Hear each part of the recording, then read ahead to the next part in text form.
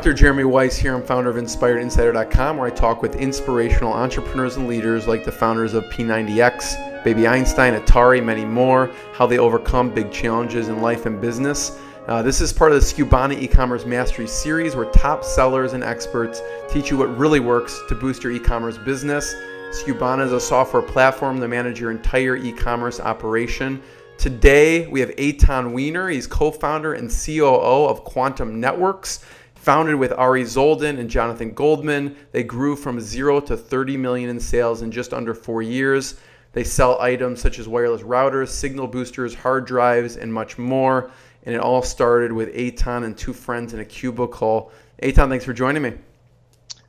Thank you so much for having me. Straight from New York, and I have a fun fact that's really interesting about you. And we're going to talk about, you're really good. And I have a long list about advanced analytics, marketing, what you guys do with tech support, partnerships, challenges.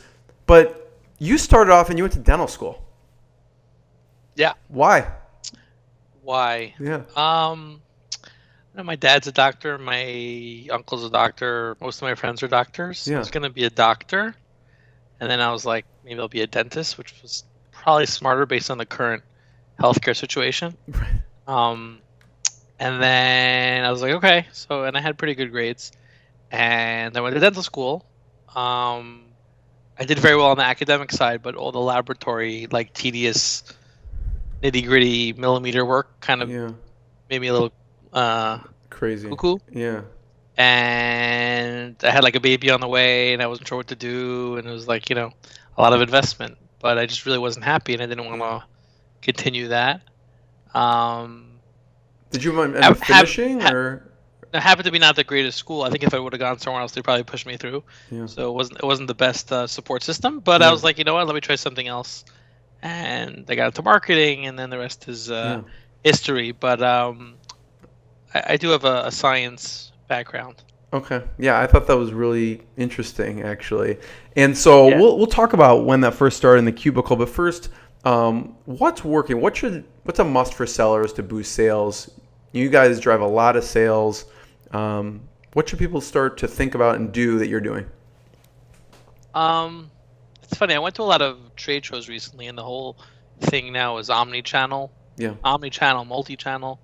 So omni-channel being different platforms, and multi-channel being different marketplaces. So when you have a site, you have to have a mobile site, and you have to have an iPad-friendly site, whether it's responsive, whether it's adaptive, or you have a custom site. Most purchases now, or a lot, are made on mobile devices. Yeah. And it's the hottest thing, the payment side of it, etc. So that's huge. Yeah. People are starting to use their phones more than their computers, a lot more. Yeah. To buy stuff. So streamlining that process, making it efficient, and making the checkout efficient is key. Yeah. And as far as multi-channel, the Amazons and eBays of the world are hard to leave out. So there's a lot of conflict sometimes. Do you want to sell on these channels? They violate certain pricing rules, or they control the market, or it's monopolistic. But there are ways to do it. You kind of have to play with it. It's usually for the good. You could do a lot of sales. Yeah. Sometimes it hurts a brand.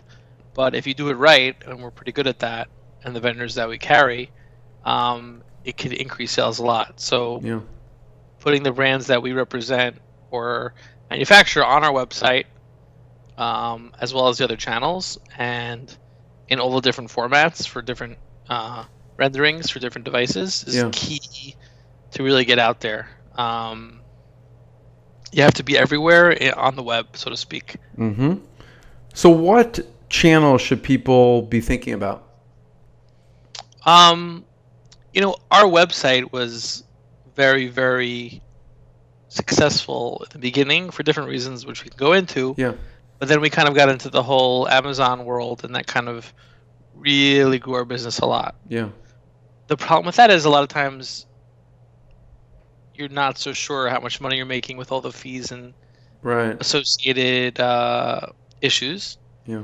And you also kind of lose your own brand name and customer. So if you sell cell phones on a website, you have the brand, you have your name, you can contact the customer and own the customer. On Amazon, you can't really contact the customer, right? And they take their fees. So you pay acquisition costs for your website as well. But if you have your own brand and your name, you really want that. And when these huge Amazons and eBays take over online, it's like number 1 and 2 and everyone else, it's very hard to build a website. So what we've done is, since we shifted a lot towards the marketplaces, we're shifting back now to build our own branded website with certain features from learning experience to really make it pop and to sell. But not abandoning the channels, but kind of diversifying and going back to our roots. Yeah, you realize you own that customer and you can follow up with them, and they recognize you as the brand. What was working early on with the web? You said the website early on was really big. As I said, we're guys in a cubicle, or I think you mentioned that in the intro. Yes. So I got into web marketing, like SEO and pay-per-click, with someone who I met, and then my partner Ari was working on the same floor. He has a telecom background, and he had sold several telecom companies, and the most recent was an equipment company where they just started listing like refurbished and recertified products online on eBay, and they built customer base from it, carrier base from it. He had sold those companies, and he wanted to do the next best thing, which was 4G, WiMAX, wireless. So we kind of got into that, and we basically made a website where we listed every single 4G, WiMAX, or LTE product before it was kind of that prevalent. So I think I saw it. It's like Going WiMAX, or we have some blogs and media sites that we still use. So WiMAX was one technology that Sprint and Clearwire deployed, and then there was LTE, which is what people use now, AT&T and Verizon, as you know. And it was very early in its it was in its infancy, so people would call from Africa and third world countries and want certain products, and a lot of times it would just be not realistic because of all these different licensing issues and this and that. That being said, we did close several very large deals, so we have a large network in Panama, and, in the Virgin Islands, and in Africa. So it was a good business, but it was like very long sales cycle, sometimes years, sometimes a lot of months. So it didn't really pay the bills, but it was something. So we're like, we need to figure something that's more consistent. And that was really when e-commerce was kind of taking off. So we started to sell stuff, but we didn't want to sell things that were such commodities like cell phones. So you're competing as everyone else, in other words. Right. So we wanted to find a niche product. So something that has a certain price point, a certain margin. There's a sales assist model where you need to kind of explain to someone what it is and help them. So we're like replacing retail online. So they call up, they ask a couple of questions. Initially, it was like cellular boosters. People who don't have cell coverage for their home or office, they don't even realize, which is part of the product secret. Like, you tell someone a product exists, they don't even know about it, and help them so much. It's a pretty easy sell, despite the price. So we can charge a premium. We don't have to compete on price. We help them, and we find them the right solution. And instead of, they're paying thousands of dollars for their cell bill, or they need it for emergency, now they have a booster or amplifier for their home. So quickly, because of that model and some SEO and strategic online moves, we were selling a lot of this stuff. We became like the biggest sellers of a lot of these smaller companies. And then we continued to find more of that type of genre product. We diversified a little more into just regular consumer electronics, but most of the stuff we sell has like a little edge to it or a twist. It's usually not something. It's a little more niche or higher end. Buy it like in a Best Buy or a Target. We sell storage and surveillance, but it's usually like on the higher end side or the studio side or something that's a little different. So there's pricing, good margin, and there's a program or there's some kind of value add for us that makes it make sense.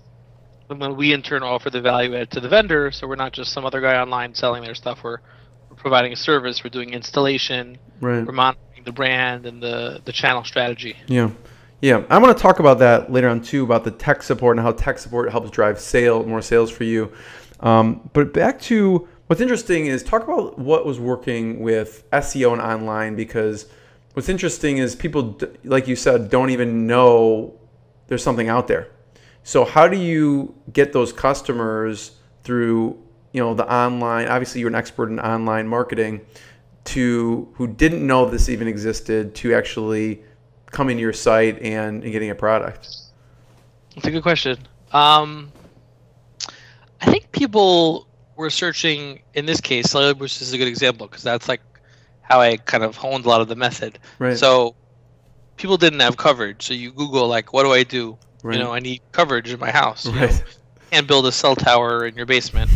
Right. This is before femtocells, and the carriers weren't really so on board, because for the carrier to say, like, you have bad cell coverage is kind of admitting that their coverage isn't good. So they didn't really like boosters. Then went through a whole FCC process, which is a whole separate discussion.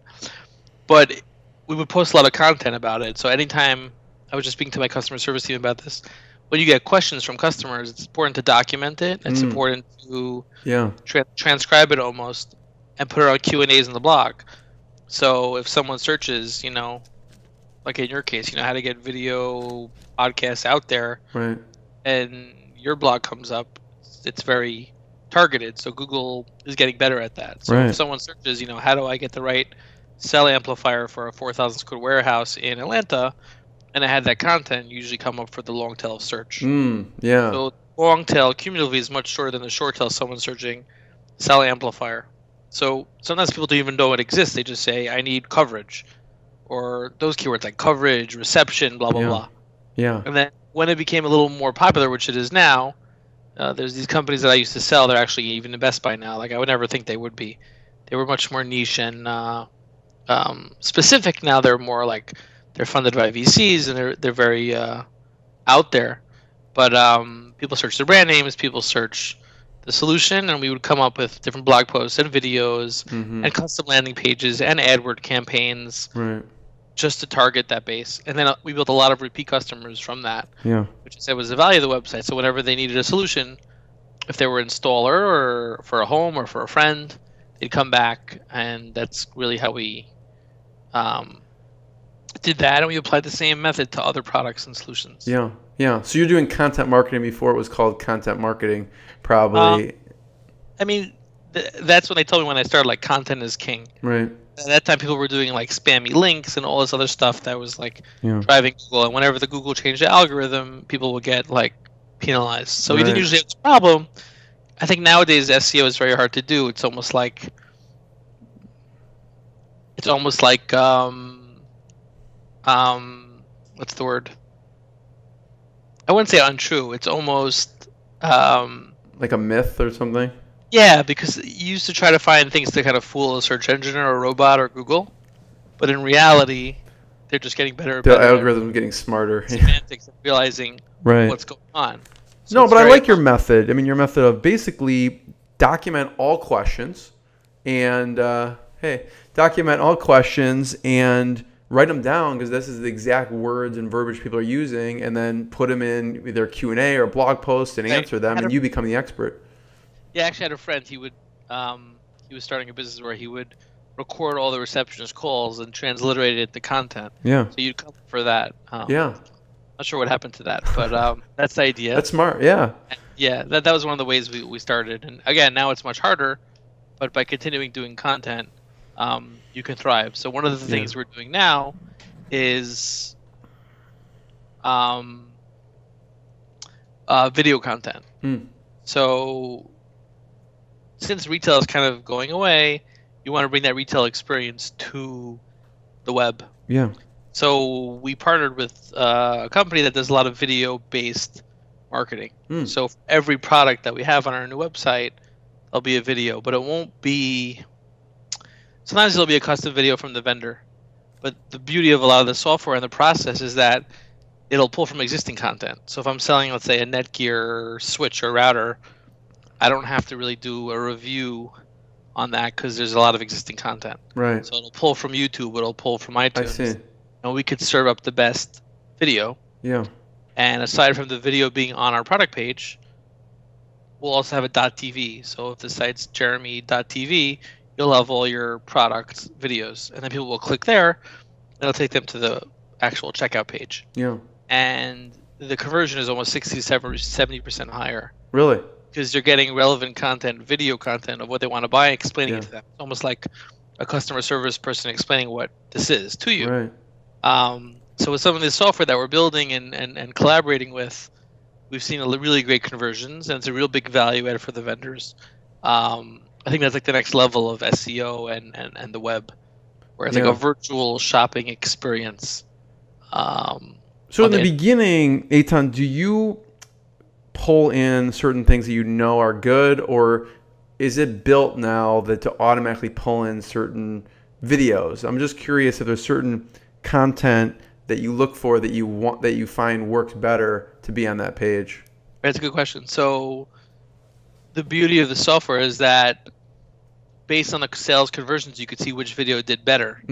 Let's say you want to buy TV, and I show you one. Well, we don't sell TVs, but let's say you want to buy I don't know, whatever router, and you see someone, and then we're working with a vendor, and they give us video content. We pull some content from public content from YouTube or Dailymotion, and we pull some content from some guy in his basement doing a review. Right.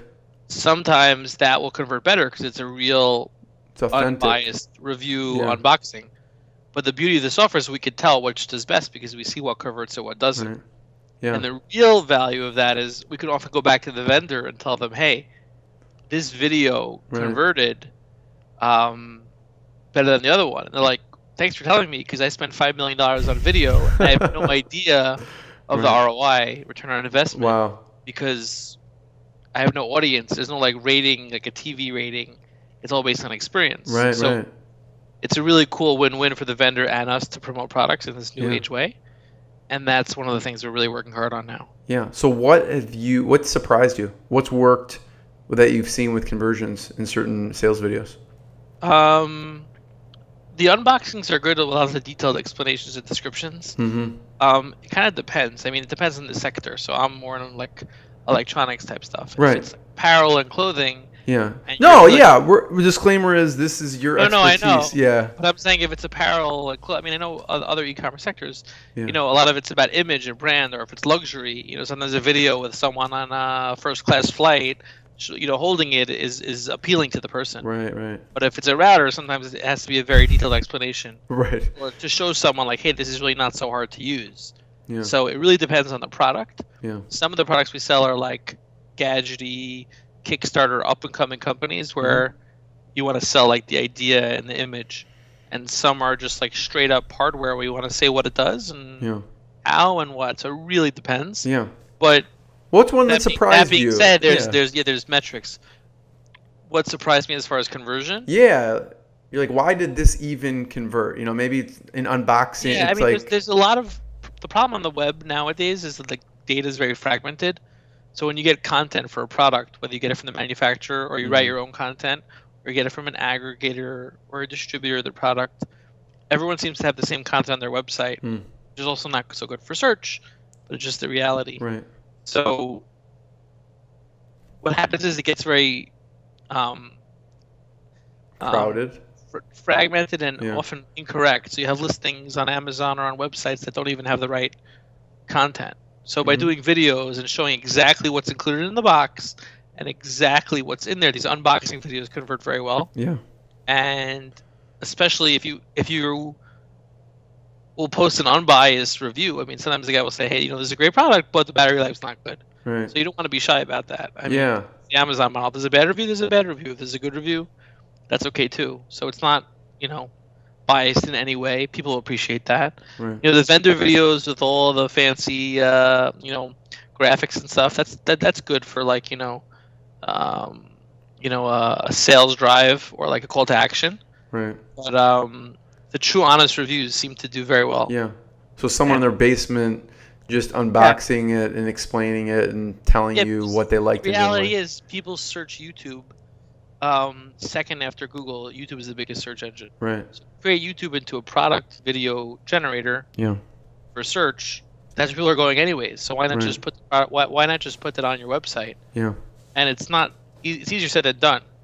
But the way we're doing it with these advanced algorithms and testing and cross-selling items and different videos per channel per category is quite advanced, and it's almost mimicking a retail experience on the internet. Right. So now that you're going back to your roots, Eytan, what else is working for the website for sales and conversion? Good question. So what else is working? The video conversion helps. I mean, I started the e-commerce thing, like Magento was like a new thing then. Like we built our own site, and we're kind of do a lot of that in-house now. I don't like when I outsource things because, I mean, I like to outsource things if I can, but a lot of what we do is like very, let's say, homebrewed custom. So it has to be scalable still, but we have our own little tricks and things like that. So one of the things we mentioned was the video that we're doing.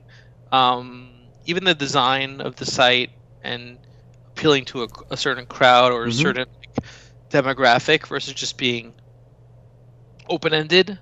One of the difficulties is that we sell a lot of different products. So some are tech-based, but some are just gadgets or cool. So how do you present it on one website and not fragment the message? It's a different audience, you're saying. Like, what are you about? Like, what is our website about? Are we tech sellers? Are we gadget sellers? Are we like experts in this or that? So it's hard to have one website create the messages. So a lot of these technologies that render up like responsive pages to the consumer seem to win. So Amazon will tell you, oh, if you like this, you're going to like that. If you're in this zip code, you're going to want this deal.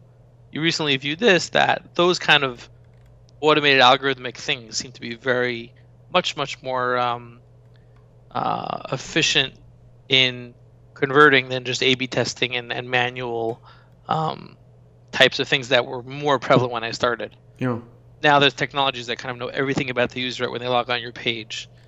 They track all these different things that most people don't even realize. A little spooky, but and I'm not saying I do anything in the wrong way, but there's so much data you can get about a person when they sign on with Google or Facebook and this and that, and cater to them that it's almost an easier sell than when they're in the store. Because you know more about them. Yeah, personalized experience. So how do you do that? How do you, when someone hits your page, it's quantum-wireless.com. That's our current domain. We're launching. We're going to launch our new domain hopefully in the next 3-4 weeks. Okay. So we could do maybe an update to the. What is it going to be? The video. We haven't announced it yet. Oh, you haven't? Okay. Maybe we could do like a follow-up announcement. Okay. But, yeah. Well, I want to make sure for the we're beta testing, but when will it come out? I want to hold you to it. I would say in 3-4 weeks. Okay. Yeah, I just want to know because I'll put it on the actual lower third for you and have the correct one. So maybe we won't release it till after 4 weeks after you release it. But yeah, so how do you? Well, I guess you're releasing the new site, but. So talk about the checkout. Early on, you mentioned the checkout process. What do you do to optimize the checkout process? It has to be very easy. It could become a little crowded as well. So if you go to a popular site, I mean, Amazon's kind of the king of it. But if you go to like a Newegg, for example, right? They'll give you like 40 options, which is good and bad. So it used to just be like, you could check out with a credit card, you could pay with PayPal, and there's Google Checkout. Now there's like Visa Pay, Amex Pay, Discover Pay, and Chase and MasterCard Pay, where they actually verify, which is good for fraud protection, and that's a whole other discussion. But the key to checkout is guaranteeing someone that they're safe, that there's a real site, that we're going to deliver. Security. You have the return policy there. You have all of your trust symbols. Yeah. You try to do the appropriate upsells or cross-sells in the cart and leave no questions unanswered so they don't have to browse out of it because you really want someone to buy. Most people abandon the cart, 97%. Right. So there's following up with the people who abandoned via email. There's optimizing the checkout page where there's very little data entry, whether you use your Facebook profile or your Google or your PayPal and just buy it. Obviously if you want to make a profile and sign up, that's great. But people don't like doing that, so always to offer guest checkout. I don't like when people don't do that because it's kind of annoying and people make avoid it easier. Don't put up another barrier for someone. Right, make it easy. I mean, you still want the customer. You want them to sign up for the newsletter and to constantly, be able to reach out to them in a ethical way via, drip marketing and send them new deals. Hey, you bought this, maybe you'd like that. Yeah. But the checkout has to be very, very simple. And now that things are mobile, it's more difficult. The screens are smaller. it's a little more clumsy. Yeah. People are a little worried about the security. I was at a mobile summit. It was a research kind of summit / trade show in California. Yeah. You were speaking at a Think Global too, right? You spoke at Think Global? Yeah, that's something else. That's international commerce. But okay. I didn't speak at this other event. It was just a mobile commerce thing. So it was like 70 delegates. I was one of them, of like, Internet Retailer 500 or Fortune 500 retailers. Yeah. And the whole thing was mobile. Yeah. Like StubHub and PayPal and Adidas, very big companies. Yeah. All companies that you would hear of were not as large. I was honored to be there. Yeah. I had an interesting, I guess, insight on my own right. But that's what these companies are struggling with, keeping the mobile customer, tracking them across devices, which is what I spoke about before. Yeah. So how do you get them to check out on a mobile device? Yeah. So what people say? So it's all very new and it's very exciting. But things like Apple Pay, where if it's integrated into your mobile app, you could just press your button, you just swipe your finger, Android Pay or Samsung Pay. That's kind of the way where it's going to be, or Google Checkout. Those are the ways that should convert the best, although it doesn't always. And there's a lot of different integrations, and Apple Pay works with this vendor on this site in this browser. It's not so straightforward. You have to have the app, and someone doesn't want to download the app. But being able to log into your profile with your saved information on a popular site that you trust and just check out. There was even a company there that was advertising where you just enter your email and they ship your order. And then later on, they send you an invoice to your email. Yeah. And you pay. And if you don't, they charge you interest. So they make more money on the interest. It's like a pay me later thing. But the point is, the reason why they're able to do that is because they're almost a bank in themselves, and they have the tools. They could finance it. They could finance it, and they could prevent fraud. So they can like in a millisecond calculate the chance that this is fraud or not based on your IP and your email address. Right. With this data that they have, and it's usually not fraud, and even if it is, that's really interesting. The fees are hedged by all the profit they make from, let's say, the interest. If you want to take a loan on it, you can. Yeah. But the reason is, a lot of times you'll do research on your phone. I do this sometimes, like on the bus. I want to buy a wallet, for example. I needed a new wallet, so I was looking on my phone this morning. Yeah. For a wallet on Amazon and on some sites or Nordstrom, whatever. But to actually go buy it on the phone, I don't. It seems like my wife likes to do that. I don't really like to do that so much. Then I'll go to the computer and really buy it. Right. So that's their idea. Like, find it on the phone, add it to the cart, and then go into your online profile there and have it be in your cart. So this company's like, no, don't even do that. Just send it to your email and complete the transaction. Really interesting. So it triggers you. Yeah. And that's, I think on the mobile level, we're getting a little deep here. That's the right way to. Yeah. Even less friction than a computer, because there's very little real estate. People are all over their phone getting texts and this and WhatsApp, and like if you really want to sell them, it has to be as simple as possible. Right.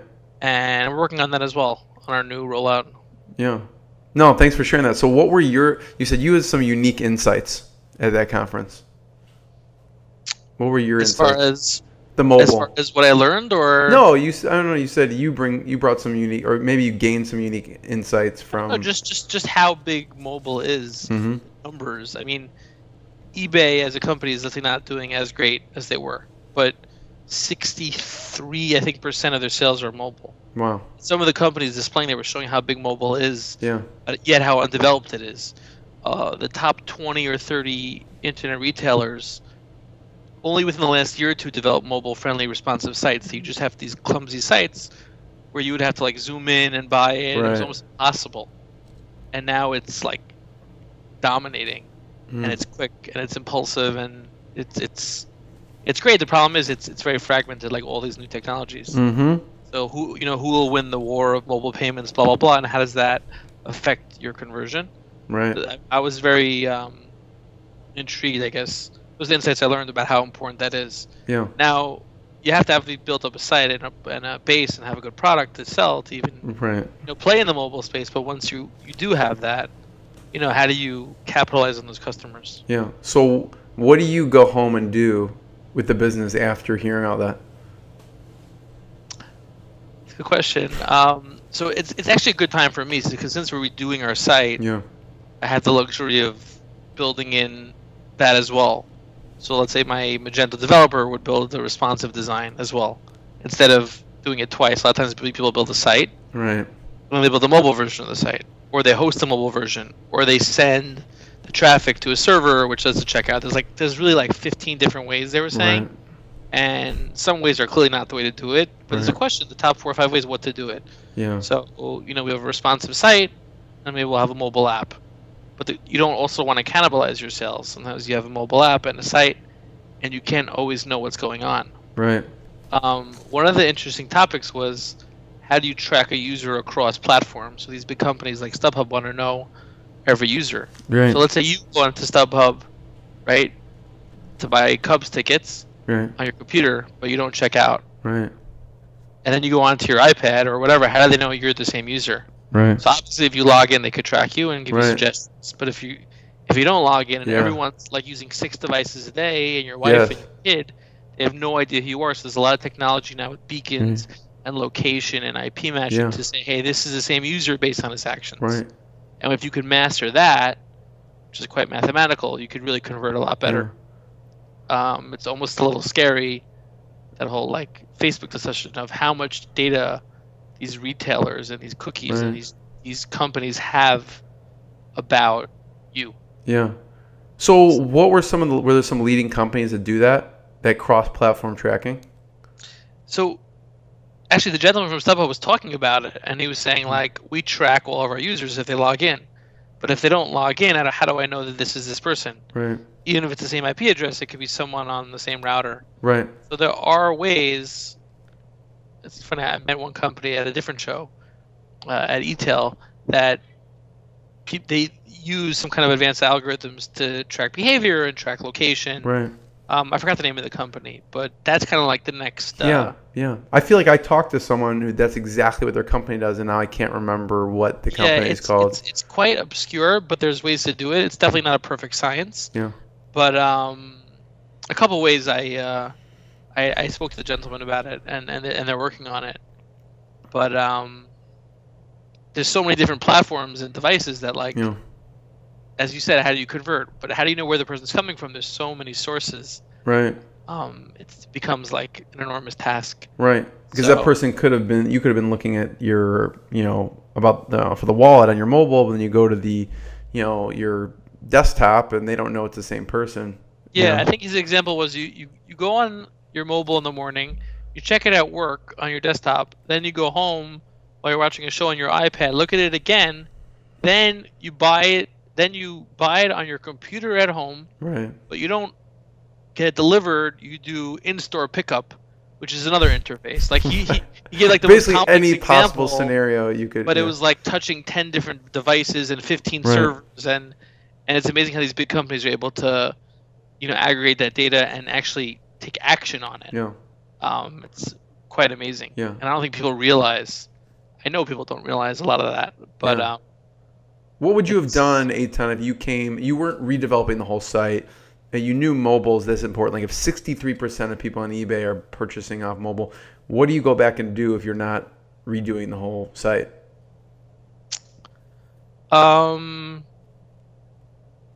So there's like two thoughts on it. Like responsive is more like there's responsive and adaptive. So responsive has kind of become the more common way to go. Adaptive is like if I pull up your site on my phone, it'll just shrink a little. Or like squeezes it. So it'll squeeze a little based on the rendering of my thing. So of the pixels in my frame. But there's actually that's kind of the old school way of doing it. But some big retailers still have that. Responsive is almost like dynamic. So it knows it's a iPhone, it'll render iPhone friendly. Yeah. There's even device specific. So there's some companies where you have the checkout run through them. So they go to my site, they can read the user ID. They know he's on a Samsung Galaxy S3 in Madagascar. Right. So there's no point in rendering him high def video because the site won't load. Right. So they give him the most minimalist approach just to do checkout. Right. But if you're in like South Korea on 2 gigabit Ethernet, they'll flood you with 4K video. Yeah. So that's really very sophisticated. Sophisticated. Yeah. Yeah, so those are the things that you can implement. Yeah. Knowing the trend. Although, yeah, I just think it's really interesting. The trend's growing. I mean, obviously, a lot of people are buying on a computer, but since people are using their phone so much, they're using it for everything. Right. So it's some of the numbers like blew my mind. So software wise, what kind of things do you use to run the business? And you mentioned Magento. What kind, like shopping cart? You use a certain abandonment? Is this in-house, custom? What things do you use for retargeting? What kind of? So, the website's mostly like the traditional type of tools, like remarketing tools, email marketing, cart abandonment software, analytics, A/B testing, conversion. A lot of these things are becoming like very commoditized. So like there's like one software that'll do it all, or Google offers free software that does it. A lot of the shopping feed software where you could load your products into Google, get them featured there, and that's like a whole big trend now. Yeah. So what do you use for those things? A lot of it is like just third-party software, so like a MailChimp or something like that for email, or we've outsourced some paid search. Sometimes we use some software that combines different paid search engines to manage in one. The SEO and a lot of the content we do here. The video and some of the other technology, we have some strategic partners, but a lot of what we do is unique. We try to be a little different in that regard. So I don't want to use the typical off-the-shelf, email program that everyone else is using. Right. I want to do it differently and try to get a better result. Some people don't like that because it's a lot more cost and risk, but it's worked so far for us. What about shopping cart? What do you use? We use a Magento cart. Yeah.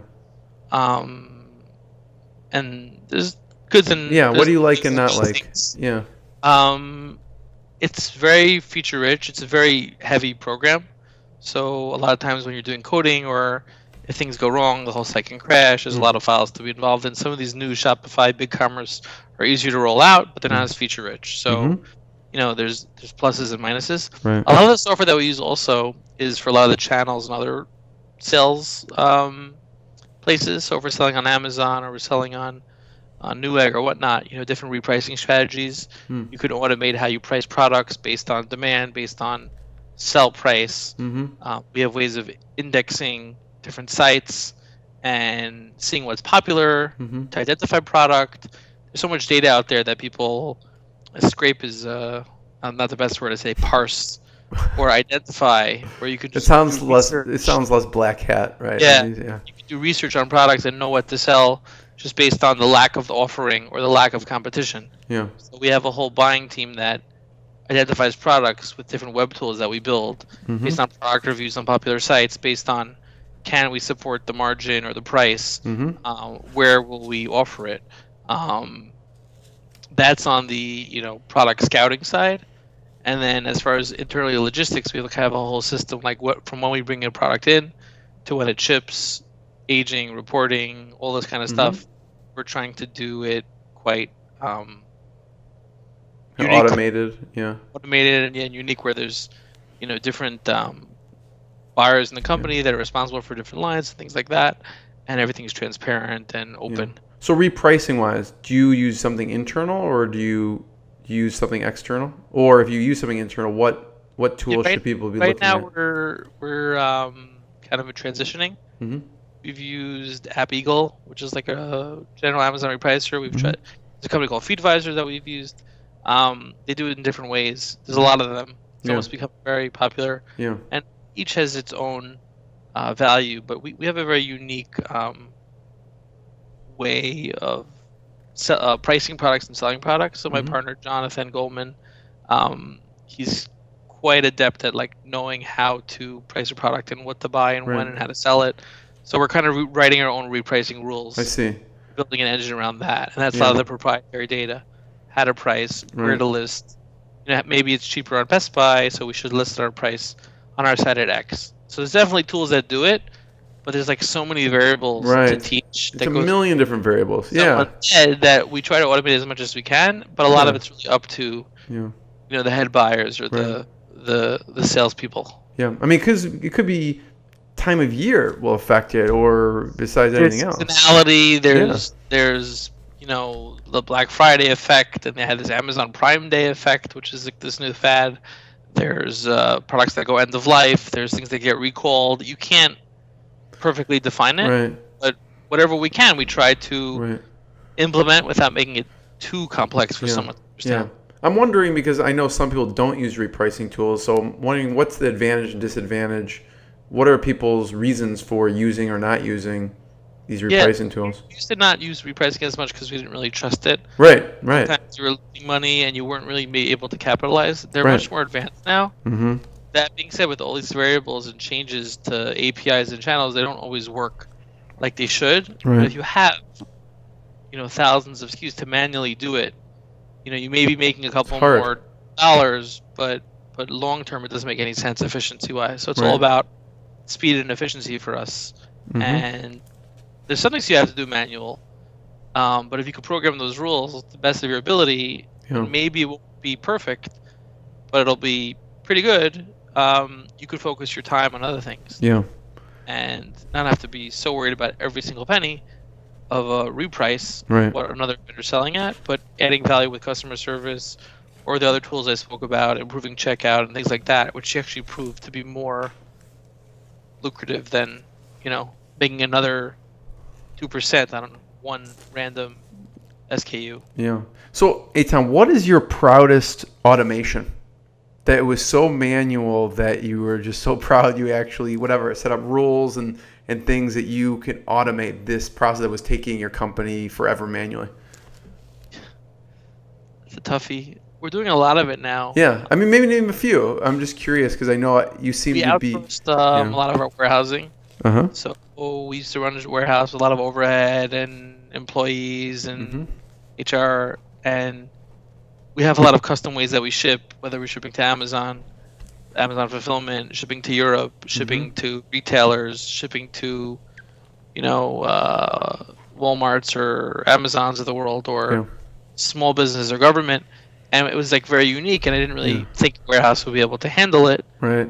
But I spoke to a buddy of mine, and he's like, "Why are you doing warehousing? Like, that's not your business. Right. Let someone who knows how to do it." So for all the e-commerce stuff, like the tools, that is our business. But for logistics, why do I have to be a logistics person? So not only did I save probably half of a bill a month, probably 50% of my warehouse fees. Wow. I didn't have to deal with all the drama of the warehouse and the potential accidents, the workers' comp and issues, late shipments, etc. I could hold the third-party warehouse accountable. Yeah. But I was able to train them within our own, let's say, special sauce of how we do things. Yeah.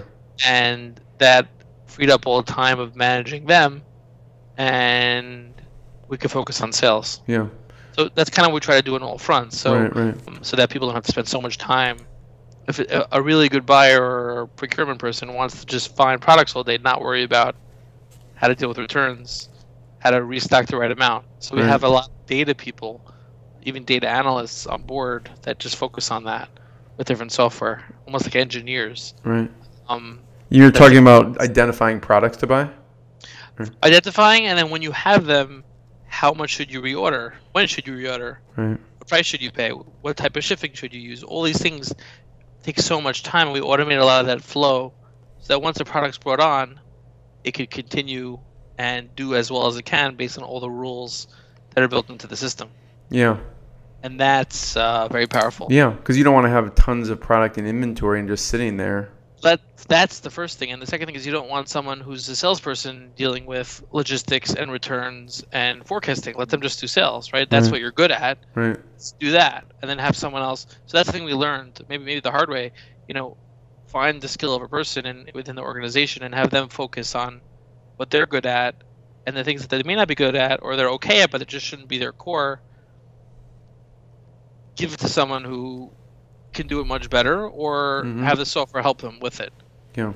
So a lot of our purchasing department was spending so much time worrying about how to buy more and when to buy more. That really shouldn't be their concern. Yeah. It just took us a while to figure out the puzzle. So how did you take it off their plate? Slowly building goals and trying and failing and ordering too much or too little and realizing why and understanding the return rate. There's so many variables. So many moving parts here.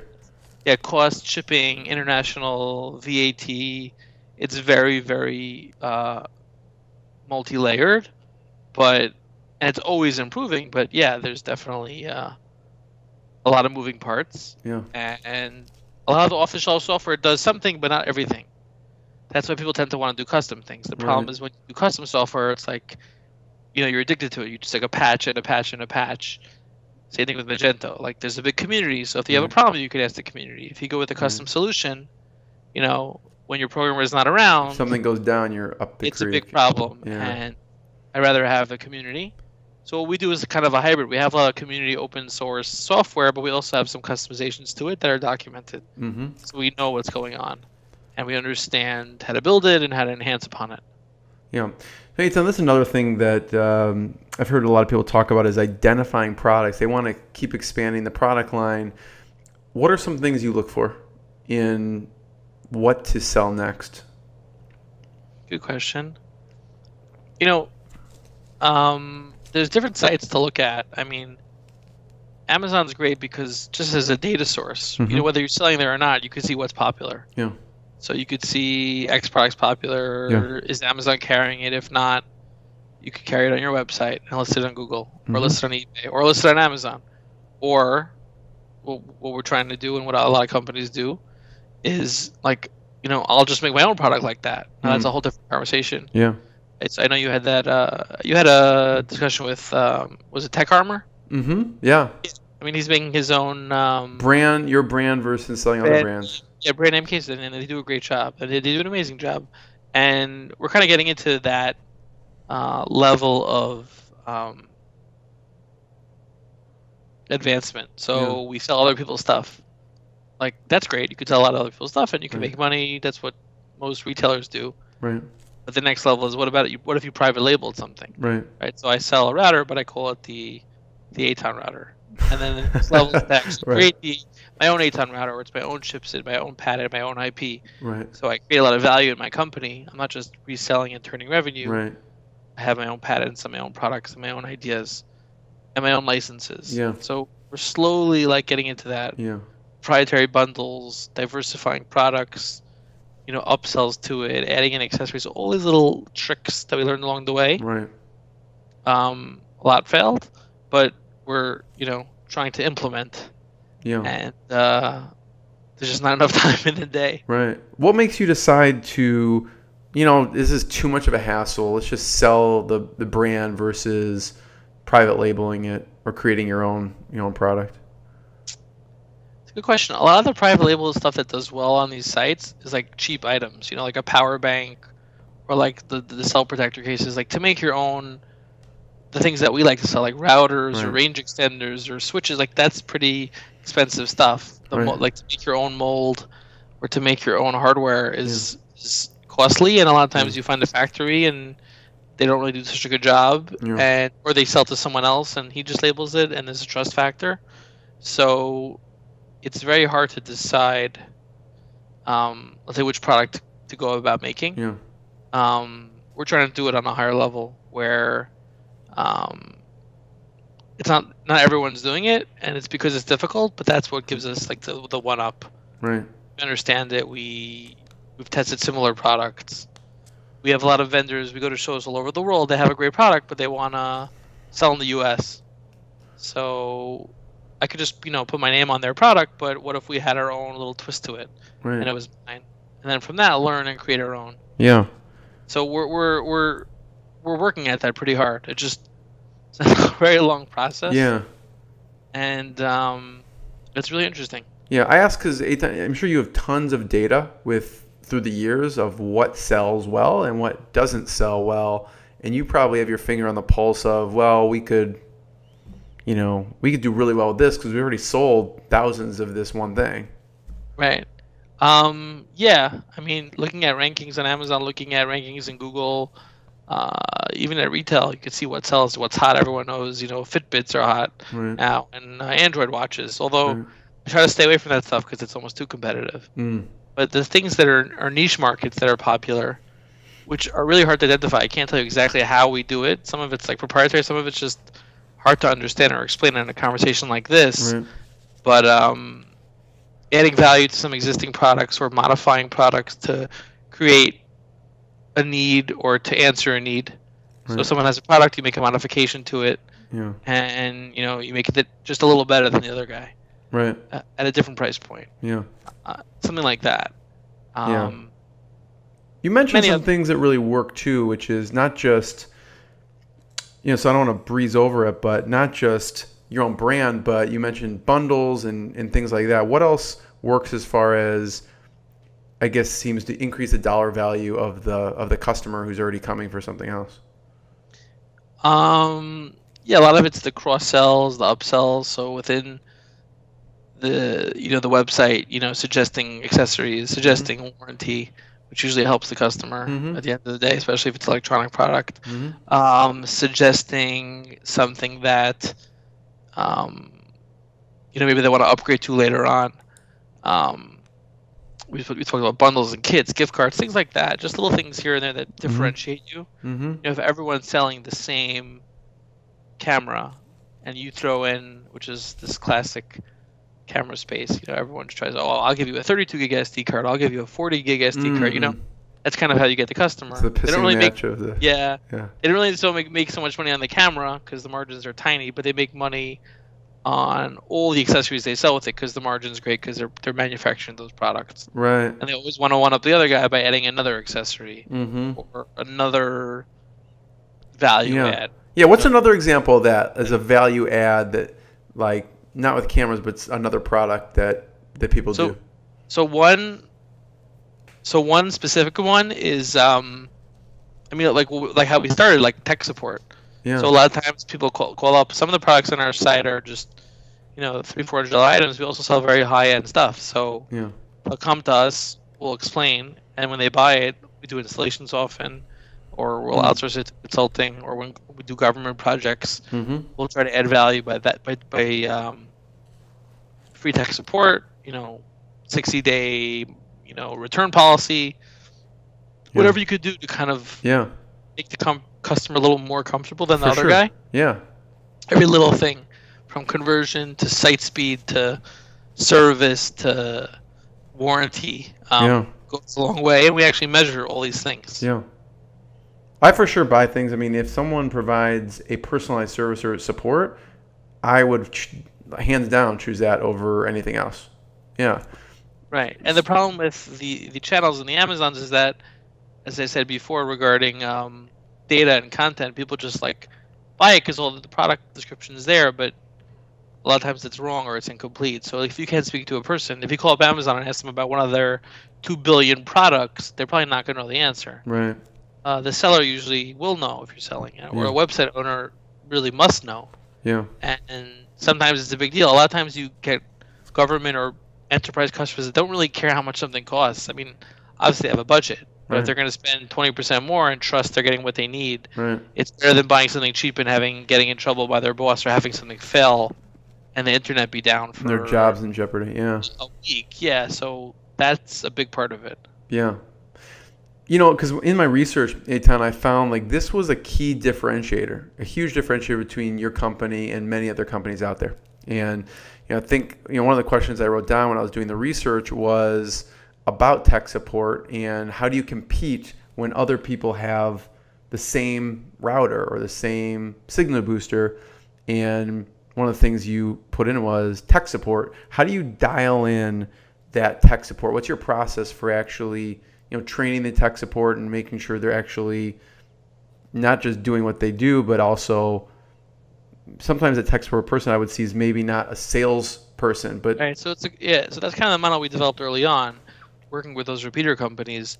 We got trained. So I actually flew to Utah. I used to do it myself, and got certified in this product. And I flew to whatever, and I got certified in this WiMAX product or this booster product or this Cisco product. And I would train a lot of the tech guys when we started, and now they go to trainings and we get certifications. So not only do we know a lot about it, but when you do that, the vendor likes it and they'll send you leads. So a lot of vendors will link to my website or give people my phone number. Oh, I want to do an installation. Oh, call Eytan from Quantum. They can really help you out with your signal booster needs or your wireless failover solution. I see. So we're experts. We're certified. We do the training. We have the demo products we can show people, and they'll link to our website because they know we're certified. They don't want to link to a website of someone who's just selling the product for 2% margin. Right. They want to link to someone who knows about the product, who can support and help it, and then they don't have to worry about the sales because they're just manufacturers. Right. And all these manufacturers that we represent don't really know that much about. I mean, they know. It depends on the size, but the medium to small ones that we find on these up and coming sites, they don't really know that much about sales. They made a really cool product. They raised money on Kickstarter. Now what? How do you sell? How do you fulfill product? How do you get it into retail? Right. How do you market it? And how do you do tech support? So we're able to offer a lot of these things to them, and they're like, it's like a turnkey solution to get your product sold. Yeah. Anywhere from the internet, in the U.S. to the rest of the world, to the government, to retail, like a one-stop shop. And that's kind of newer, adding on all these different verticals. Yeah.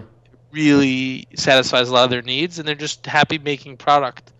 And we have a lot of exclusive agreements with these, so we're kind of like a quasi distributor, real value-added distributor. Usually, you say value-added reseller.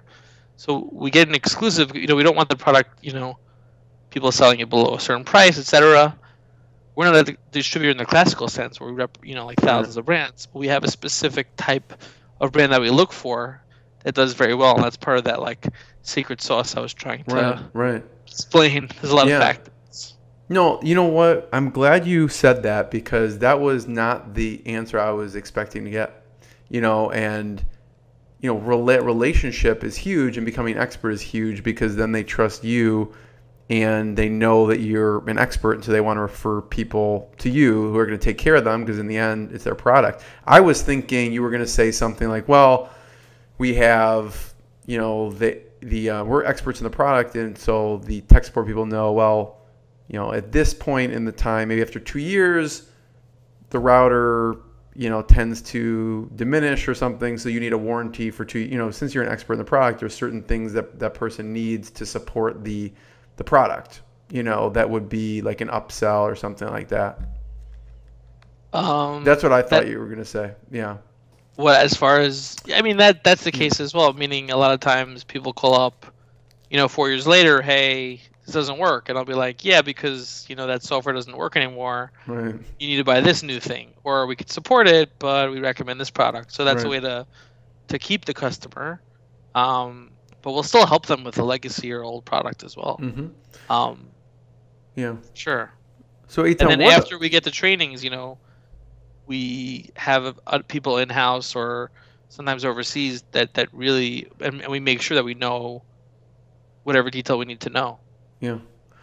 What we talked about boosting sales on the website. What about on the different platforms? Is there any things people should be doing on Amazon, insights into Amazon and eBay? Yeah, it's a loaded topic. There's a lot of things. Again, back to my point of product quality. So a lot of the listings were made by other sellers, or sometimes by Amazon. They're not really done well. Mm-hmm. Improving photos, improving content, improving description and keywords is so big, people don't realize it. Having 5 or 6 really good high-res photos of a product. Now they even support video.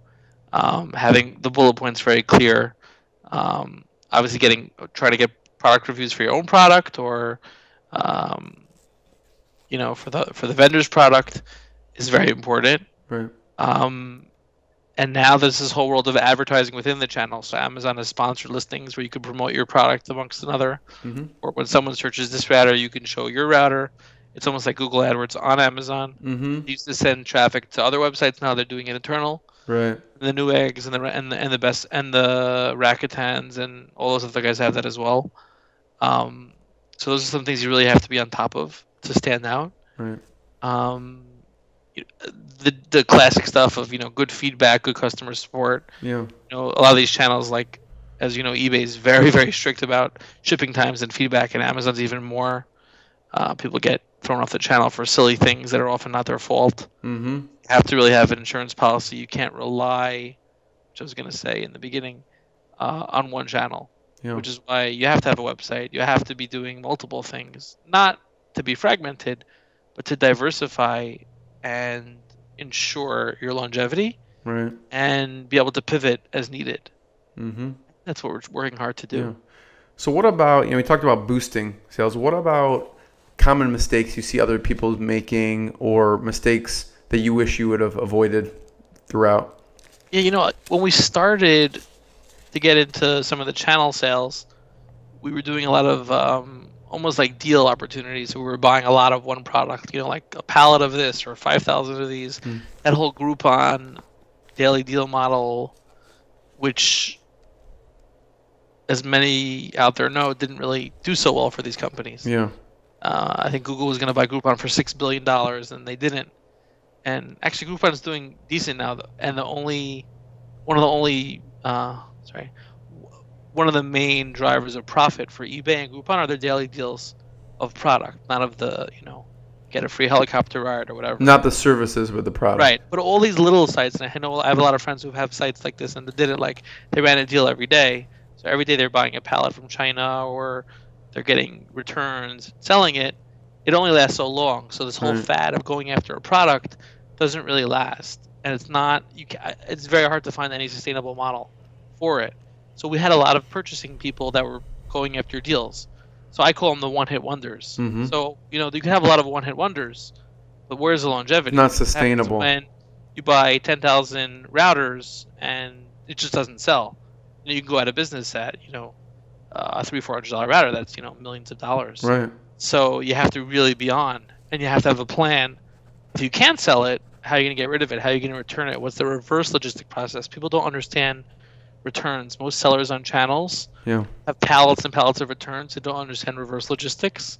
Spend a lot of time on honing in on that, getting value, trying to resell, refurbish, send back to vendor, not having any excess inventory, and always being as lean as possible. So once we realize, we could do these deals, but you have a couple bad ones, I'll still take up a deal and look into it if it makes sense, and have a much better understanding of how much I can move.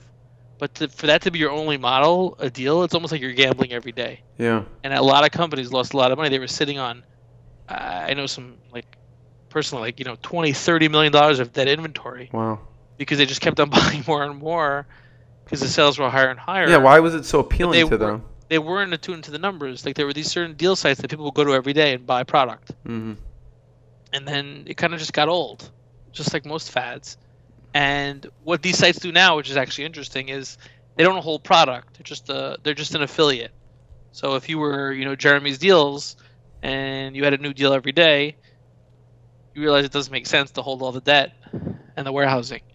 But you have 10 million subscribers. Right. So you team up with Amazon and other sites, and you just post deals. Every time something sells, you get affiliate commission. They drop ship type of thing. So you give them the sale, but you get a 6% affiliate. Or if it's apparel, a higher percent affiliate.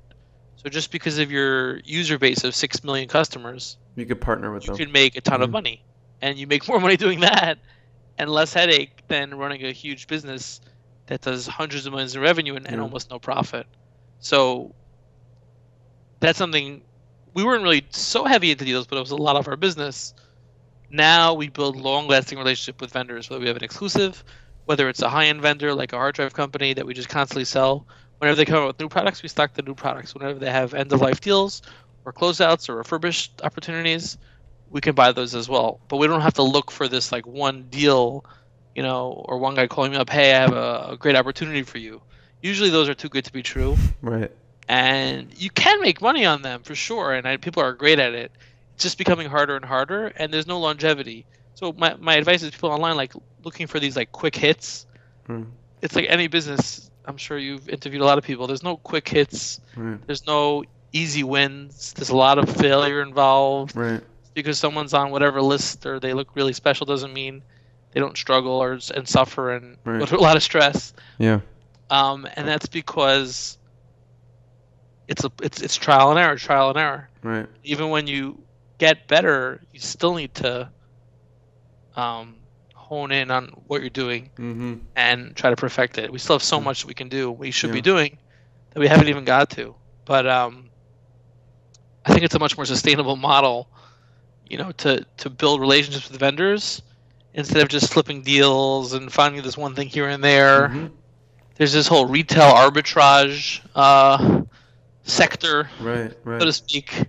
I know people make a lot of money doing it. They'll basically go to a store, a Best Buy or a Target. There's a lot of articles about it. People will go to these Target flash sales and sell it online. Yeah. And then Target started restricting who could do that because the vendor got upset. Oh, wow. And the only reason Target did the flash sale with a big company, like, what was the one? Lilly Pulitzer. I know there's a couple companies. Was because they wanted to bring people into the store. So they break even on the flash sale, but they get someone in the store. And as you know, and as my wife knows, once you go to Target, you always come out with $300 of stuff. Right. You don't know why, but you just have $300 of stuff. That's just how it is, because they're great. So their whole draw of the flash sale was a co-brand and get into the store. Right. So there were so many of these people buying the stuff to sell it online. It's like when you buy the iPhone, you wait online, you go to Australia, you go all over the world just to have the first have the iPhone. Yeah. Apple sells out, you sell it online for like 700% profit. It's a great deal, right? But what happens when you buy a bad batch or you lose one pallet and you're working on such thin margins? Right. These are not sustainable businesses, in my opinion. Yeah. They're these like quick hits. Yeah. So if you're really good, you could last. But there's always just a lot of hustle and it's a lot of work. A lot of hustle. There's always cash flow, and there's always cash flow issues and trust issues. So building your own brand is much harder to do, and having long trusted relationships takes a lot of time and effort and travel. But to do it the right way and long is, I think, is much more sustainable. Much more sustainable, but it takes a lot of patience and time. Yeah. So Eytan, speaking on that, daily deals is a big mistake you see people making. What else? What else do people do that you're just shaking your head that? It's a lot of unethical practice. I mean, channels, people sell items refurbished, they clean it up, they sell it as new. Like, you try to cut corners. Sometimes you get a deal, you think it's too good to be true. It is because it was perhaps stolen or this or whatever it is, and you wind up losing your Amazon account, or you wind up losing your, your Better Business Bureau calls you up. Better to investigate or pay a premium for inspection and use the right warehouse in China and not, penny wise, pound foolish is the theme of what I'm trying to say. Right. So obviously I'd like to get things at lower cost, but not things that break and not things that aren't trusted. Right. A lot of people try to cut corners. It's kind of easier to do online because you're just like the solo guy in your basement. You could do whatever you want. You're not a storefront. You're not Macy's. They think they don't have exposure because they're not a big storefront. Yeah, and people get into legal issues too because they start selling product that they're not authorized for. Yeah. The vendors want you to sell at a MAP price, a set price, and you violate it. And people get sued for things like that. And there's too much risk to put all your eggs into that kind of way of doing things. Yeah. We do a lot of online sales, but we're very into trust and integrity and doing it the right way, even if it takes longer, and even if maybe we'll make less money in the immediate, long term we'll be profitable and successful and be able to sleep at night. Yeah.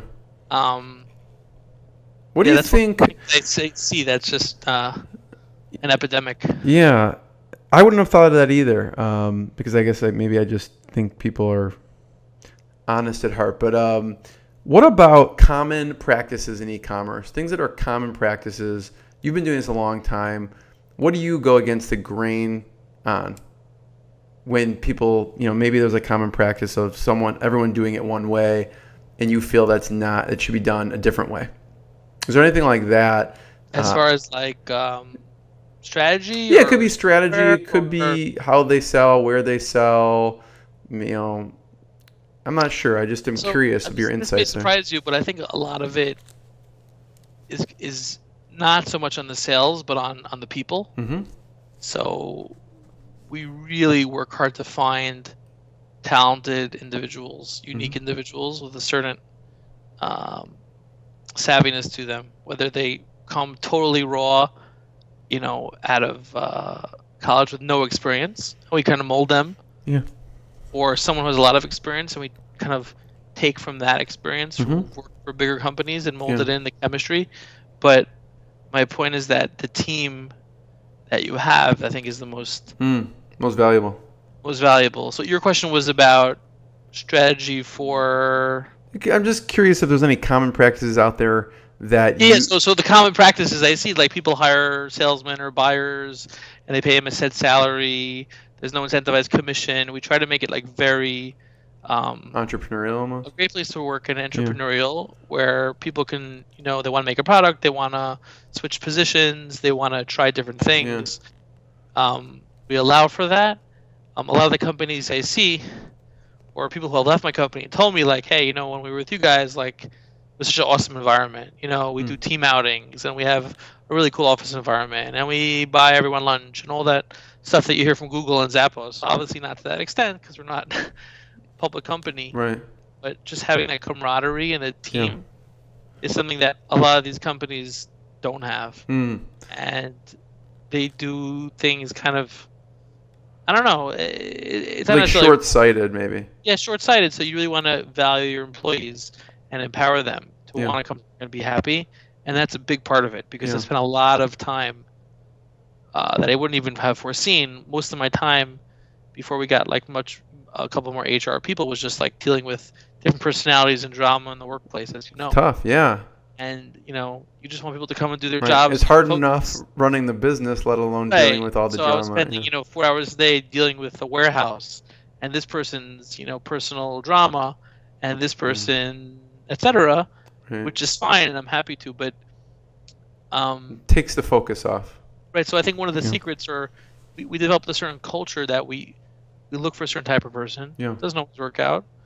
And we cultivate that environment. So when people come in, they feel a certain energy, and it's very invigorating and potentiates the effort. Yeah.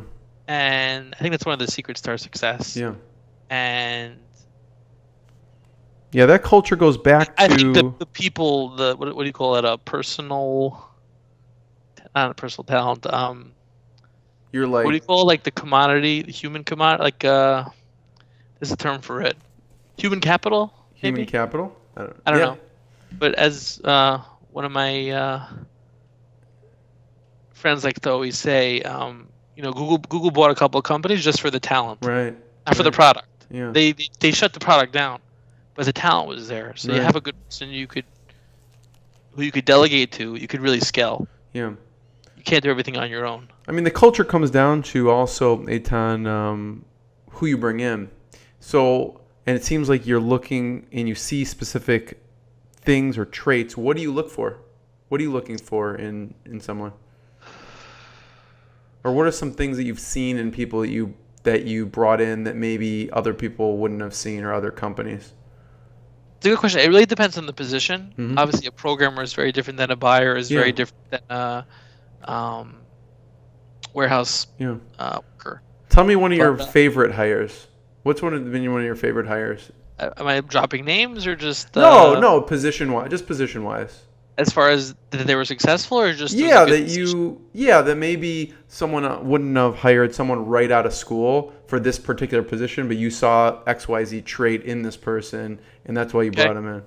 It's interesting. There was a fellow who actually wanted to go to medical school, and he was kind of transitioning in his life. Brilliant guy. Good friend of mine still, and it was a short stint, so I don't know if it's the best example. Right. But the guy came in, and he knew about Amazon, he knew about online, he knew about e-commerce. Just a brilliant guy. He had like a degree in physics and all this stuff, and I think in 3 months he brought in over 140 different lines. Wow. So he basically identified lines, reached out, sold them out the opportunity, and achieved sales for those lines. It was unbelievable. Not all of them worked out, but most, and it's an extreme rapid pace. Right. But initially, he wasn't sure what he wanted to necessarily do with his life, and I was like, why would I hire this guy? He's gonna go to medical school. He's gonna leave. He wound up moving on because, it was kind of just an experience for him. Although we were still really close, and he helps us out. But that was something where I was like, I have a gut feeling that he's gonna be unbelievable. Yeah, why? And he was 100 times better than I ever thought. Wow. The What was that? personality, Yeah. the approach, the understanding of the world, really, really in person. Yeah. And the way he was able to get on with a vendor, really wasn't nervous, just went straight to the point. And this is while he was in school. Mind you, he wasn't even working full time. Yeah. I've never seen anything like it. So that's Yeah. kind of an anomaly. Yeah. I asked that because Example, but it was something that like there are people like that. Right. I'm asking because you have a gut feeling about that person. I'm wondering what traits, like in hindsight, what did that person have that we should all, or that you should be looking at for the next person that's going to be that like. person was quite exceptional. Yeah. A certain there's a Hebrew word called seichel, which means intelligence, but it's like a higher level of intelligence. Mm-hmm. So I try to look for that. It's hard to explain. Yeah. Do you have anything baked into like the hiring process? Yeah. Like like what do you do to try and, I mean, obviously it's hard to measure that exactly, but to weed that out. So we got better at it. Meaning we used to do, it was random. Now we like to ask the different interviewees the same questions for the same position. Have like 1, 2, let's say 1, 2, and then like a final interview. Mm-hmm.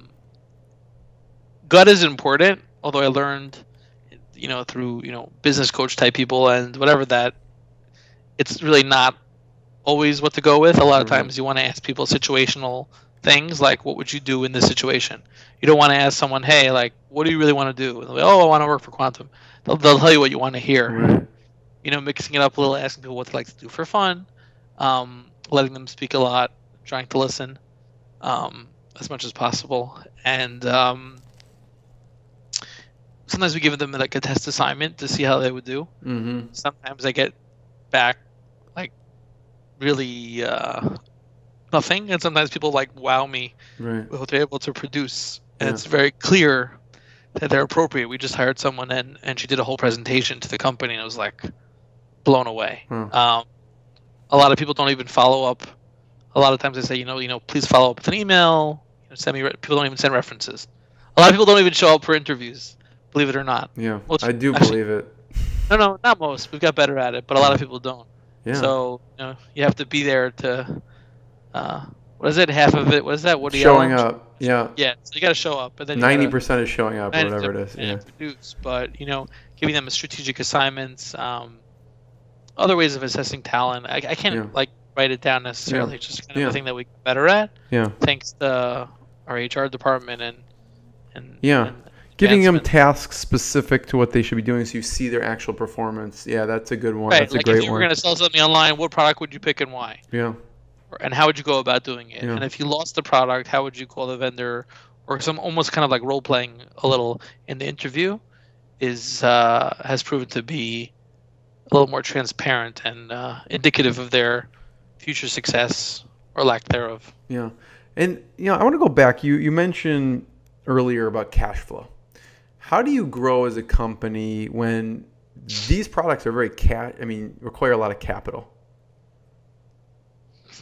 Good question. So we didn't start with any money. We didn't have any funding. We started buying some product, and we started buying more product, and we reinvest the profits into more product. We started with credit cards. We had high credit card lines. I actually was able to build credit card lines with the payment. I had a good credit history, and we built it up. And then as we built relationships with vendors, and we always paid on time, they extended us credit. And then slowly but surely we built our credit, and we were able to go to bank for credit, let's say. Yeah. Although we don't really, we still are using similar methods. We have lines of credit from vendors. Right. We have credit card lines. We have bank lines of credit if needed. But a lot of it's organic. We haven't had any, as I said, external funding. Yeah. There's really? No VC, that's amazing. There's no VC. Holy there's cow. no, loan shark. It's all organic. The question is how much money to put back into the business, how much money to take as a salary. I worked for a long time as my partners. We didn't make any money. We were just building the business. You just pour it back into the business. We pour it back, and then slowly, it depends on, we're still a small business. We do a lot of sales. Cash was always an issue with companies like this, especially on these big deals. Right. And we're getting a little more advanced at it and more mature. Yeah. So it's definitely complicated, and I think that's another secret to our success, that we were able to manage that with these different ways of funding and reinvesting and keeping the overhead low and technology high. That was pretty important to our growth. Eytan, that is amazing. That is truly amazing. So how do you keep everyone so disciplined? Because you could say for you, let's say, yeah, I'm just going to take a low salary, blah, blah, blah. But now you have three founders that have to get on the same page that have to be that disciplined. What do you do from the beginning as all co-founders? So I was, well, Ari's older than me. He was about 32 or 3 when we started. I was like 23, and John was about 15. He was in Was he really? He wasn't 15, was he? No, he was. He was really 15? Yeah, you should interview him. Wow, that's amazing. Yeah, he was 15. He was in high school, and he was an intern. Holy cow. And he started working like on all the vacations. Then he went to college at night and worked, and now he's the president of the company. Jeez. So, you know, I don't know how much expenses he had then, but he has a tremendous work ethic. You're right. Not many expenses in 15, yeah. Regardless, he just wanted something long-term and knew that, he had the ability to focus on this now and build something for himself. Right. I had a family, I had other expenses, but we figured it out, and it's not always easy. It's usually not easy. Right. And even when even if you're a bigger or more successful company, there's always things that happen. There's lots of vendors, there's potential issues, there's legal, so it's always a struggle. There's always something. Yeah. But it's always a roller coaster. But we don't really have any major funding. It's all organic growth. Yeah. And I think sometimes it holds us back, honestly. I think if we want to take it to like the real next level, like really exponentially go, you need some kind of infusion. Yeah.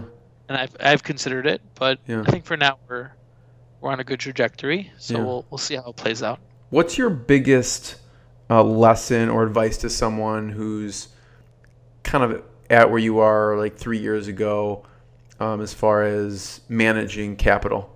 Because it seems like you guys did a really good job doing that, considering you bootstrapped this company. Yeah. Always watching costs, building good relationships with the credit cards, making sure you pay on time, keeping your own credit score good.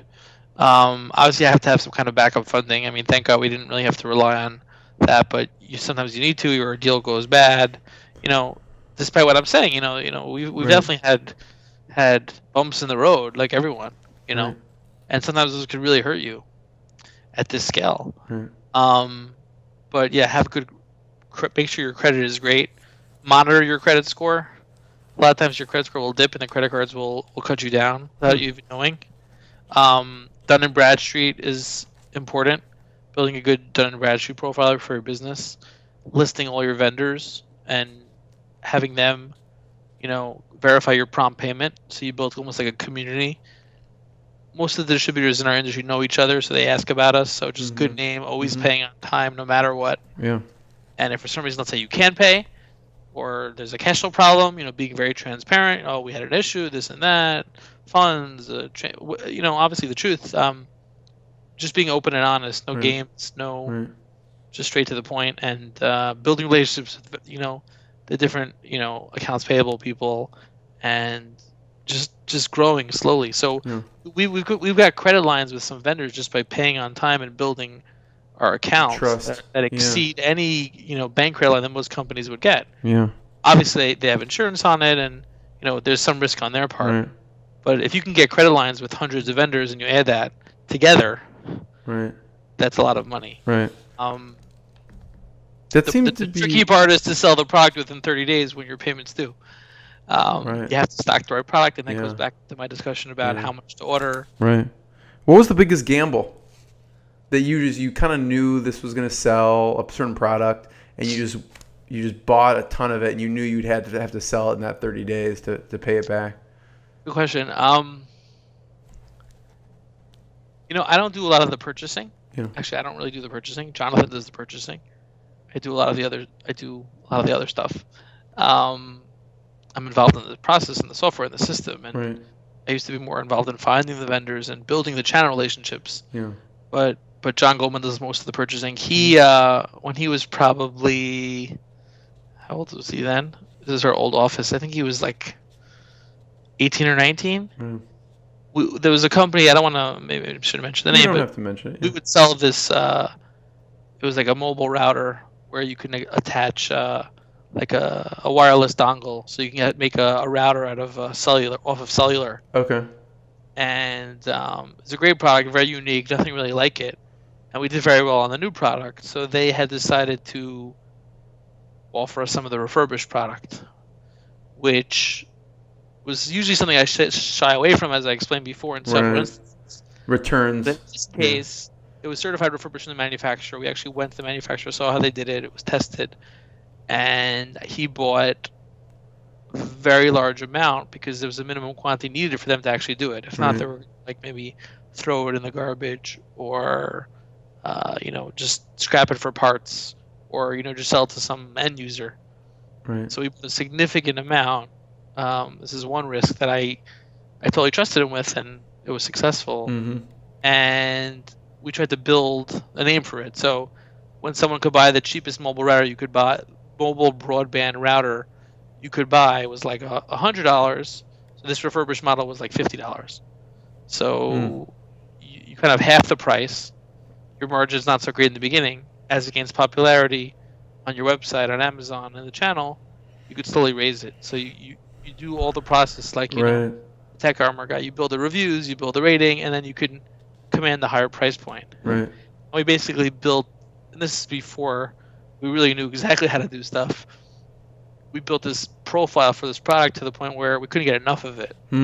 Just such high demand at that price point from carriers, from overseas, and it's like it's a exploded. great problem. It exploded, and we're making much higher margins because, again, we were buying it at a risk.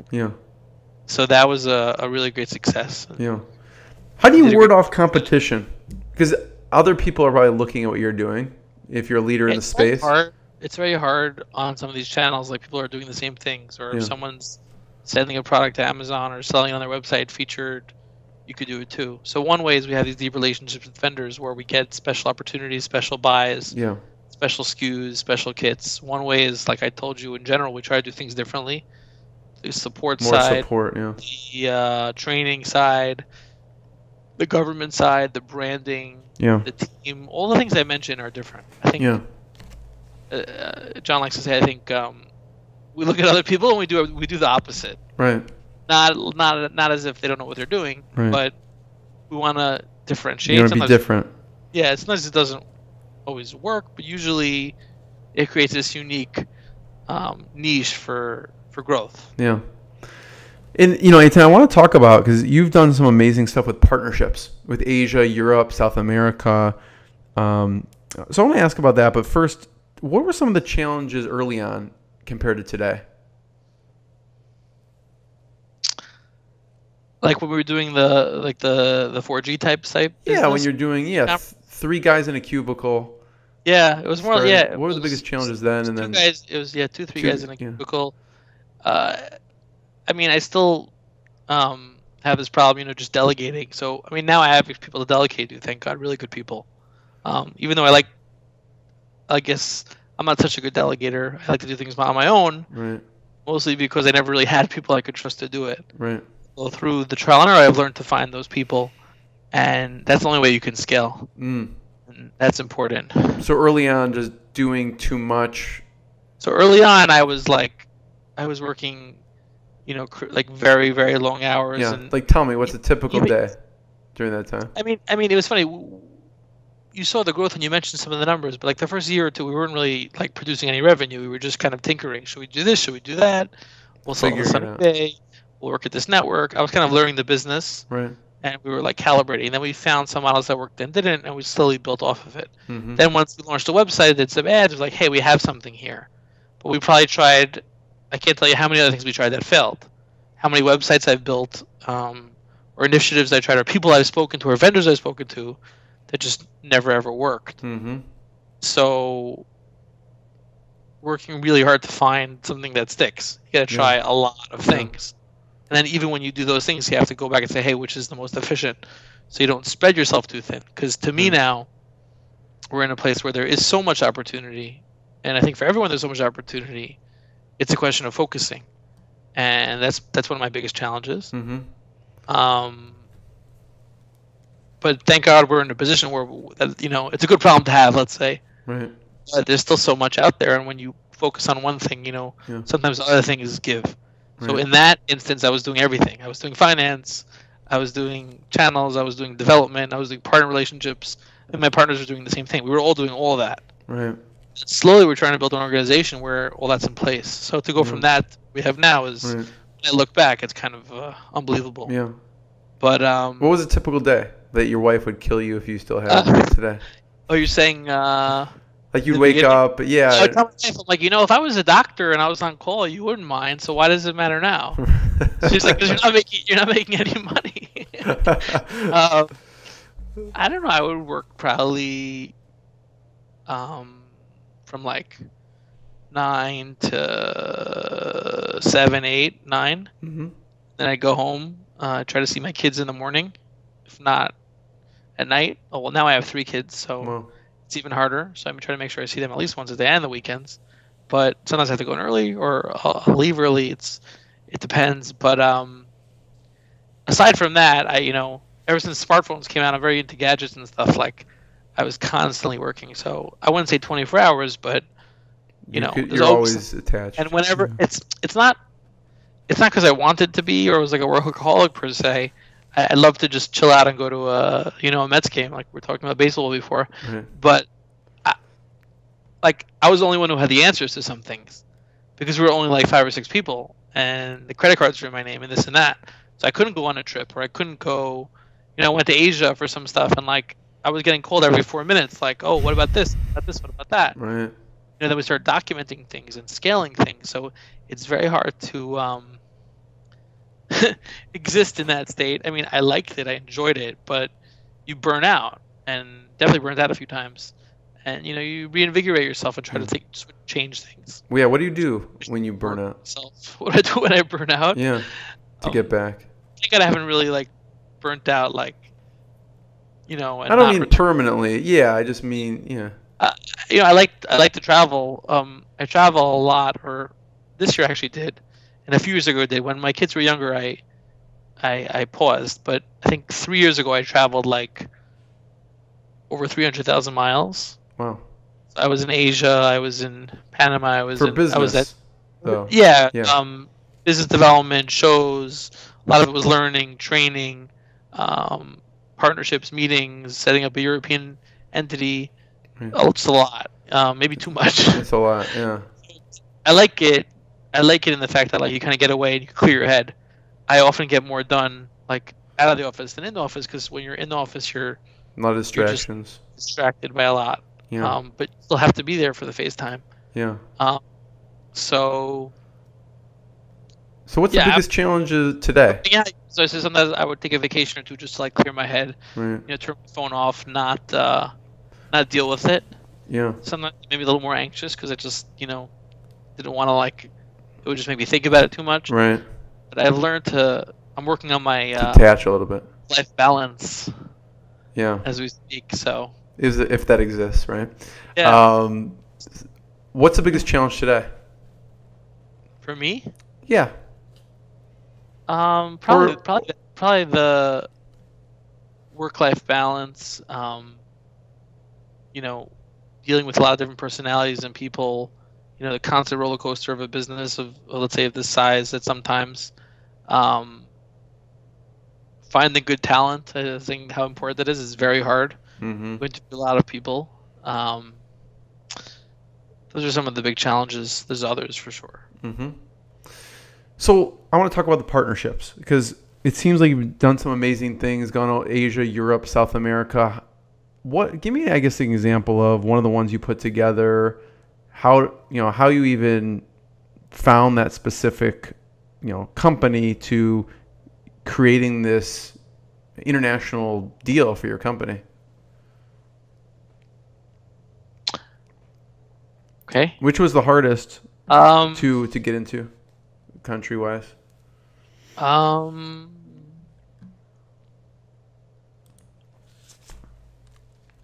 There's a couple of good examples. One was, I mean, it's not so unique per se, but one of it was like when I was doing those larger wireless deals, like 6-7 figure deals with 3-year turnaround time and foreign governments.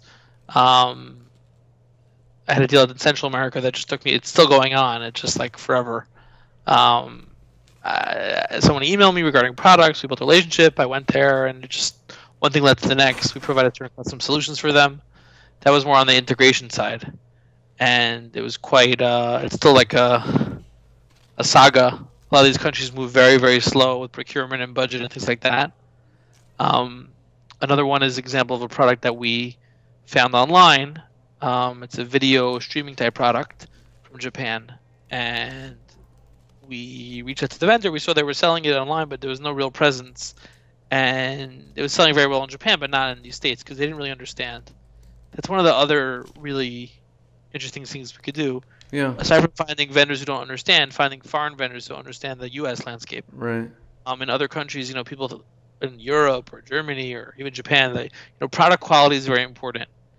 But like the packaging or the design doesn't matter. In the U.S., for whatever it's worth, people are very into design and looks and maybe a little too much. Right. The product quality they don't necessarily care as much about. So convincing like a Japanese company that they have to make a box like this, it has to be clear what it does. The instructions have to be straightforward to appeal to.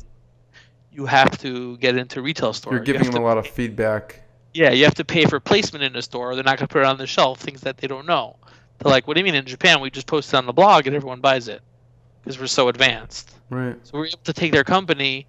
They were doing no sales and turn into millions of sales in the U.S.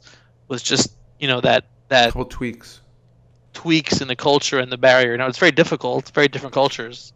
Very difficult. But with that comes the opportunity.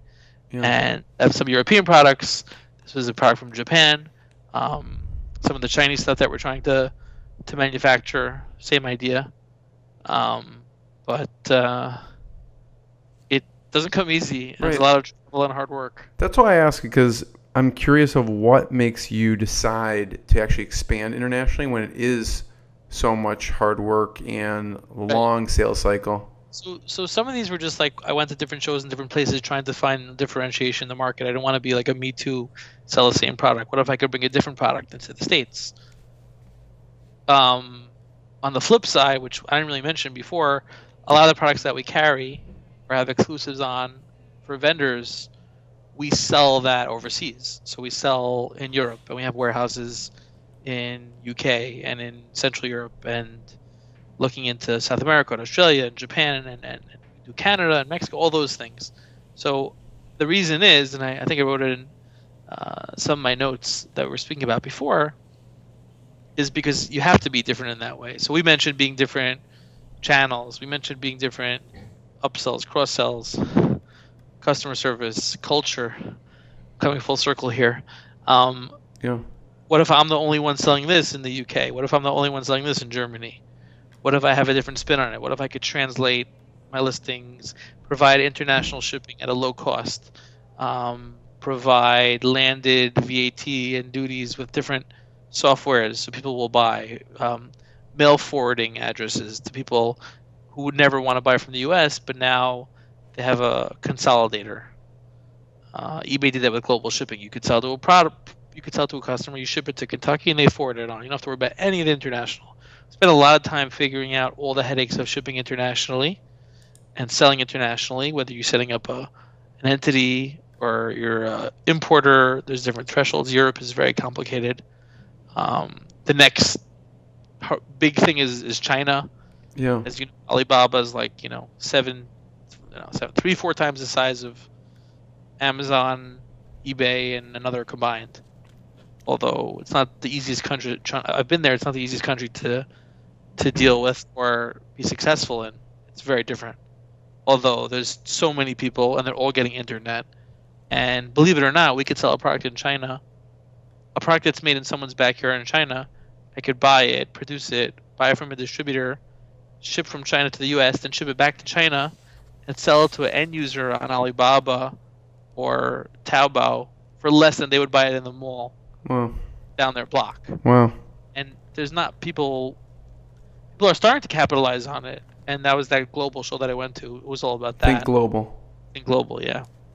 All about that. South America, this e-commerce craze, everyone with the mobile phones. But the reason I do it, you ask me like why or how, like that's what differentiates you. If you spend 3 months understanding taxes and duties and have different fines and issues and legal, and you're the first to market and you do all the hard work, I wouldn't say you definitely succeed, but you have a better chance. Yeah. And then once everyone figures it out, you're already 3 steps ahead. There's a larger barrier to entry there. So I did a lot of research and planning for that, and now we're kind of revamping all our systems to capitalize on all that we know, even though it changes every day. Right. On a high level, to capitalize on what we know to be successful and different. Yeah. So we've talked about a lot of things here. Just to wrap up, what are some of the milestones that you're proud of that you've hit? Good question. Well, I told you we were kind of tinkering in the beginning, but once we kind of figured out what we were doing, we grew over 100% for like 3 years in a row. So we went from, let's say, 300,000 to 3 million to 6 to 12 to 24. That's amazing, yeah. Consecutively. And we made the Inc. 500 fastest growing companies for 3 years in a row. We also made the Internet Retailer Top 500 the last 2 years, which is great. That GSA schedule, which we're trying to build out, was another biggie. The government contract. Yeah. As a milestone. What else? I think on a high level, just being able to, really have nice software systems and integrations and outsourcing warehousing and getting rid of a lot of the manual random systems and putting in real processes and procedures for hiring, for protocol, for workflow. It's something that we're very proud of and we're continuing to improve upon, and is very important for continued growth. Yeah. What makes you decide? I'm always curious because people have such differing strategies or ways to handle this. What makes a company decide to release numbers, like be very public with numbers, like go on the Inc. list and release their numbers, as opposed to not? Because obviously that was a conscious decision that you made. Yeah, well, yeah. I mean, to be on that list, you need to submit your financials. Right. Obviously, not everyone on, it says you're the number 50th fast growing company. You're number 1 in telecommunications, which was actually what we were. Obviously there may be a company that's much bigger that just don't want to be out there. Some people want to be out there and get the publicity or the good that comes with it, and some people just are quiet about it strategically for vendors or whatever. It's important to show growth and to show that you're successful and growing. Obviously, there's a lot of companies on that list that may not really be so profitable just because they're growing. It's not just about top line, it's about bottom line, and that's the kind of thing that we're working to improve now, especially in e-commerce. Just to touch on what you said before, most people don't realize if they're making money, how much money they're making, all these different fees and overheads and services. It's not like a traditional business where you can really understand that. Not so straightforward all the time. Variables, especially with the channels and the fees they take and the fulfillment charges and the taxes and the state taxes and the chargebacks. It's like a jungle. Yeah. So being able to be profitable, and with these longevity models and not these just quick sales, is a big milestone, I think, and we continue to work at that. Yeah. I mean, I guess it gives confidence in the vendors and all the people who do business with you. That's a big factor. Yeah, for sure. So it's important to divulge for that. Obviously, if you're a public company, you have to show everyone your profit and loss and balance sheet. Obviously, there's things that are private. Our sales number, maybe not. Most people understand that There's a lot of company, Amazon does billions of dollars, but they're not profitable, but they're still worth a lot of money. I mean, there's so many variables in it. Right. It's not really a straightforward it's a multifaceted question. It definitely helped the buzz around us. I think now that we're leveled off, it's not as needed because we're kind of established to a certain extent. But this and all these other publicity, helps because it's just good to get the word out for sure. So Eytan, I have one last question. I really appreciate your time and expertise with this. I know you speak at conferences, and you're going to be doing a lot of speaking too, and you go to a lot of conferences. But first, before I ask, where should people find you, your website or social media? Yes, our website is quantum-co.com. That's our corporate website. You could check out my LinkedIn. It's linkedin.com. I think it's / my name, Eytan Wiener, Eytan Wiener. Feel free to connect, ask me any questions. You could send me an email as well. It's just eytan@quantum-co.com. And I'm happy to be in touch and help anyone in the e-commerce world or in the business world if I can in my with whatever I've learned. I'm still pretty young and learning a lot every day. And I have a Twitter account now. That's actually new. You've grown up. At Eytan Wiener, Eytan Wiener. You can find me on Skype. You could find me on Facebook. But you have 3 kids, so you don't want a lot of other things. You have 3 kids in a company, so you don't want too many people contacting you. But last question, Eytan, is what's top of mind now? What do you think? What do you see is going to help the most growth in the future for the company? It's hard to put my finger on it, but the government and this B2B play where we diversify more from e-commerce and have that as a big part of our revenue, I think is going to be huge. It's a huge sector. It's underdeveloped. There's a lot of need for product. The technology within the procurement is kind of old. We're trying to bring a new edge to it. So I want that to be a lot of our new business. I think a lot of people could do what we're doing, even though we do it a certain way, but this is more proprietary in a way. And hopefully, some of our private label and our own branded stuff and licensed stuff and things like that. I think will lead to the growth. And then the idea is hopefully, as we hone in on the model, helping vendors sell product, and sometimes you rise to a situation where you can acquire such a vendor, or you can acquire a similar e-commerce site and just run it through the same funnel that we do. So instead of selling electronics, we're selling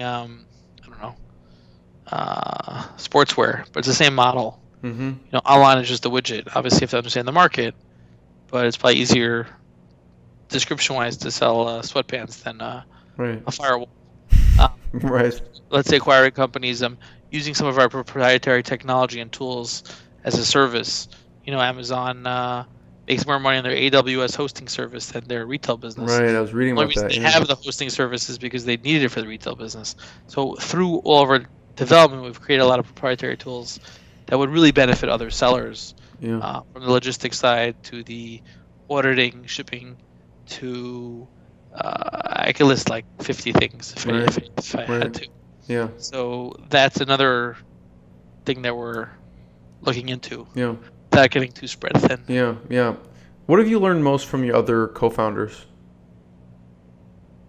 What have I learned most? Obviously people have mentors that they learn a lot of lessons from, get advice from, and you have co-founders, whether it's a co-founder or a mentor. We're all different personalities. I guess perseverance, kind of like pushing forward no matter what type of attitude.